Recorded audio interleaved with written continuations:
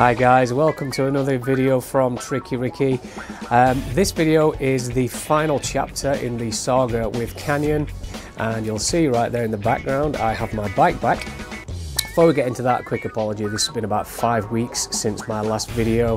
We've had a lot of stuff going on. 2 of those weeks were actually testing this bike, so I did get it back a couple of weeks ago. But let's get into it after this intro.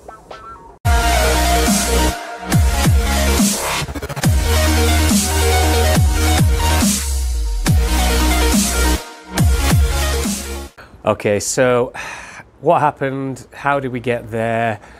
What's my opinion of how Canyon handled this whole process? So first things first, you'll remember in one of my last videos I actually said Canyon had ordered me a new bike, a replacement bike. What actually happened was I was contacted by Canyon and they confirmed that they'd actually received the replacement rocker pins before they'd received the replacement bike. They gave me the option of waiting for the new bike or having this bike back for testing. I actually chose to take this bike back rather than wait for the new bike, purely because we don't know if the new bike's going to come with the same issues, and obviously the issues had been identified on this bike. So they returned this to me. I've had it for about 2 weeks, a little over 2 weeks. I've been testing it, make sure all of the issues are ironed out, and I can confirm the rear suspension linkage issue is sorted, and the double distance Shimano software issue is sorted. How we got there and what was the actual resolution, let's have a close look and I'll show you. Okay, so here we are, let's have a closer look. Right, first things first, the rear suspension linkage. So the issue was with these rocker pins right here, which effectively go through and they drive this horseshoe yoke, and effectively the 2 pins kind of drive the yoke forward. And the issue was these 2 pins were machined too small, so they were rattling around in the needle bearings, and that's where the movement and the noise was coming from here. So what Canyon have done, I believe they've identified this as a batch fault, and the new pins have resolved that issue. Canyon did replace this swing arm for me because I'd actually chipped the paint on here as well, so they've kindly replaced that for me. They've also replaced and renewed all of the rocker pins. You can see there's actually some tightening marks on there, but there's no stripping of the Allen key bolts at all. So that issue is all sorted. There's no rattling, no movement, no noise whatsoever. It feels nice and solid. The other issue was the Shimano drive system throwing up double distance. So you'd ride 5 kilometers, it would show that you'd ridden 10 kilometers. Whilst not the end of the world in terms of how the bike's performing, if you do a lot of distance on that, you're seriously impacting on resale value of the bike. So I was adamant with Canyon that I wouldn't accept the bike back until that had been resolved. That actually took quite a lot of work between Canyon and Shimano to fix. So you can see the speed sensor on here, the magnet is actually placed just in this arrangement that fits to these center lock rotors. So the sensor is actually following this cable up here, and it's kind of placed in a recess on the inside of this seat stay here. Now the issue was the position of the sensor was actually reading the magnet passing the sensor twice, and the solution that Canyon have come up with in conjunction with Shimano was to actually raise the sensor out of the recess that's built into this frame using a dedicated spacing washer that Canyon will provide you free of charge if you have this issue, and then rotating the sensor it's kind of initially like that, and they rotate the sensor like that. So you've got a different angle and a different position for this sensor, and the outcome of that is it's only reading the magnet passing once instead of twice. So not ideal, actually changes nothing on this aesthetic of the bike. It's exactly as it was before, so it doesn't harm anything. So both issues are completely sorted. Now, how did Canyon handle this? So I took delivery of the bike in June.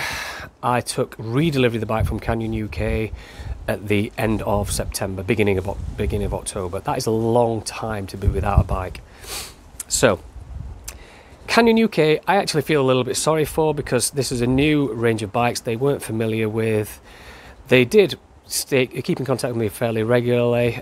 Luke, there, the guy that was my contact, was very apologetic. He totally understood it wasn't acceptable. So I can't really fault Canyon UK that much. I think they did what they could in a fairly tricky situation.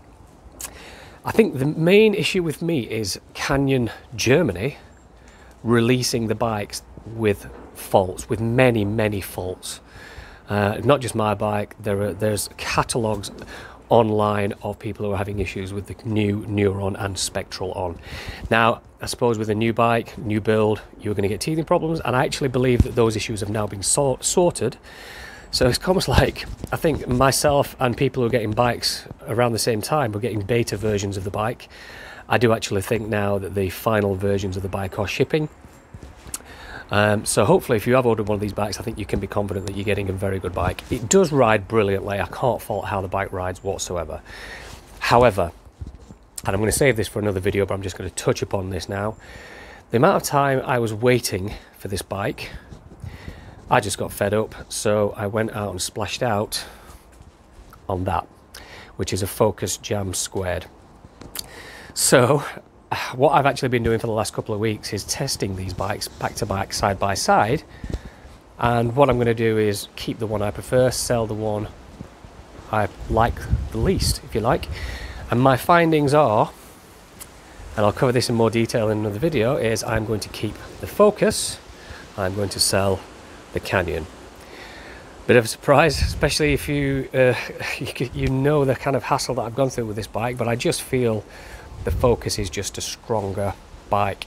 The Bosch Gen 4 CX motor is better. Again, I'm going to cover this in more detail in another video, but there we go guys, a snapshot, the resolution. I finally have my bike back, all the issues have been fixed.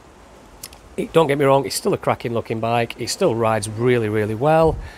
I wouldn't hesitate to keep this bike now if I hadn't already splashed out on that. But there you go. Hopefully if you've got a bike on order and it's due imminently, or if you've taken delivery of a bike, you don't have these issues.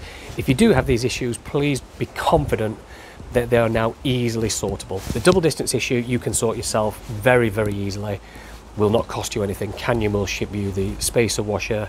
There is a PDF document with detailed instructions on how to fix that and how to position the sensor. It's not a problem whatsoever. I could do it easily. Again, if you have the rattling on the rear linkage, now we know it's just the rocker pin that's at fault. Canyon will ship you rocker pins, and you can do it yourself. It's a dead easy job. Literally, you just need a set of Allen keys. It's that easy. So none of these issues that I've faced are critical issues. They're all easily user fixed issues. So don't feel like if you've got these issues, you're going to have to send your bike back, you're going to be waiting months. You might be waiting a while for the replacement parts to arrive, but you can ride your bike and you can fix these things yourself really easily. So there you have it guys, final resolution update to the Canyon saga. I hope this has been useful for you. I hope if you are you've had one of these bikes, or you're expecting delivery of one of these bikes, this is going to fill you with confidence. It is a good bike, don't get me wrong, it's a really good bike. I still do like the Canyon brand. I think they maybe kind of pushed the boat out a little bit and rushed these bikes to market without fully testing them, but you know, it's a competitive market, you can't blame them for wanting to get the bikes out there. Okay, if you like this video, you've liked this series, please hit that like button. If you want, please subscribe, very much appreciated. And if you want updates on future content, which will be a little bit more frequently now, I promise, then hit that bell for notifications. I'm gonna leave it there guys, thank you very much for following this. I wish you all the best with your purchases, and I'll catch you in the next one. Cheers guys.